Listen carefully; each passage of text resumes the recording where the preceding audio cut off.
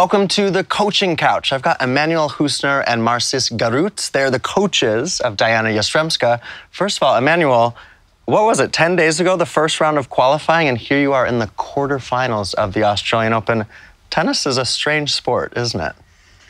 Very strange, because it's tough to expect something that you prepare for. So, but I'm half surprised, but also it's. I think she deserves it. She's just the best. She likes what she's doing. You see, she enjoy this time here. I've counted, and my math could be wrong, 122 winners just in the 4 main draw matches. That's a lot of power off the baseline. It's for sure her game to be very aggressive. She said that a few times on the court.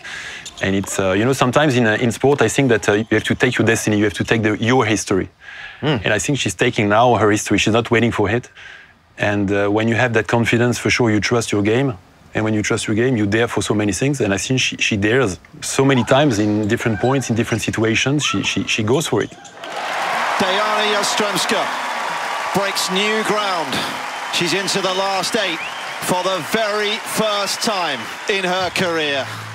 She takes on Linda Noskova next, another young player. What sort of challenge does Noskova offer? She's a very good player, and she showed many skills recently, beating Swiatek and going through the draw. Yeah. But we are ready to face the challenge, and you know, at this level of the competition, everybody's dangerous, but Aryna is very dangerous. Lastly, you say that obviously she's been feeling good. We see the heart on court, but Marcis, it seems like the whole team you're moving as one. You have a good family feel with the team. Yeah, of course, we are the best team, I think. Yeah? Number 1 ranked team. Yeah. It's tough for me as a French to say that, but yes, we are the best.